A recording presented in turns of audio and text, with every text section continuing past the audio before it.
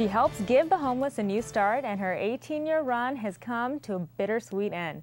Reporter Steve Scifo takes us to the emotional farewell Sister Kathy Stein was given last Thursday at the Thomas House Homeless Shelter. Welcome home.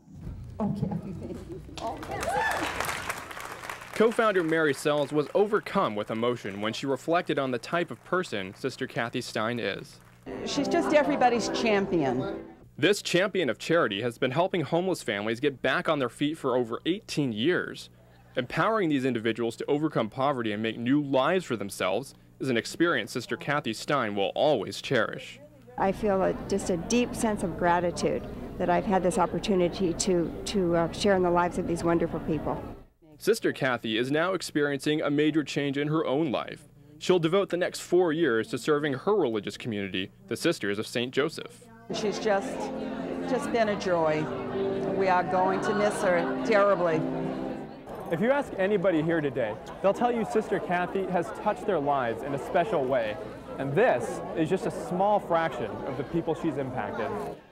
And I think that's a very low estimate of what she really has, because she's impacted so many people that you'll never know. It's in the thousands.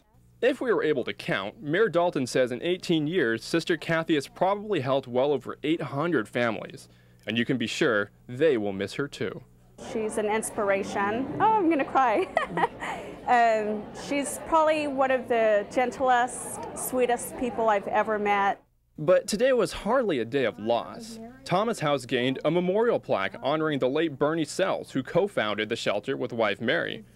The Sisters of St. Joseph of Carondelet gave them a check for $10,000, and they also got a new executive director.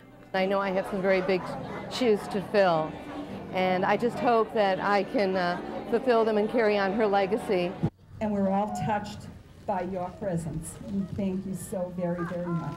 And we love you, as you can see. This is Steve Scifo reporting.